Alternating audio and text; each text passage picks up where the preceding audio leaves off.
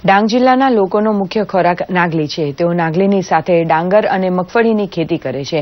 ડાંગના થોડા ખેડૂતોને બાદ કરતા મોટાભાગના ખેડૂતો મગફળીની ખેતી આર્થિક ઉપાર્જન માટે કરે છે। હાલ ડાંગ જિલ્લાના મગફળીનું વેચાણ ચાલી રહ્યું છે। ખેડૂતો આહવા, વઘઈ, સાપુતારા તેમજ ગામની શેરીએ ફરીને 70 થી 80 રૂપિયે ચંપો મગફળી વેચી રહ્યા છે, જ્યારે ઘરેથી પણ જથ્થાબંધ વેચાણ કરે છે।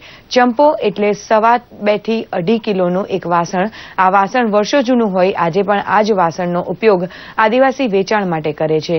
આખા દિવસમાં 40 ચંપાનું વેચાણ કરી 3200 થી 3500 ની આવક મેળવે છે, જ્યારે ઘણા ખેડૂતો વઘઈ apmcમાં વેચાણ કરે છે। ખેડૂતોને પ્રતિ હેક્ટર 1200 કિલોનું ઉત્પાદન મળે છે।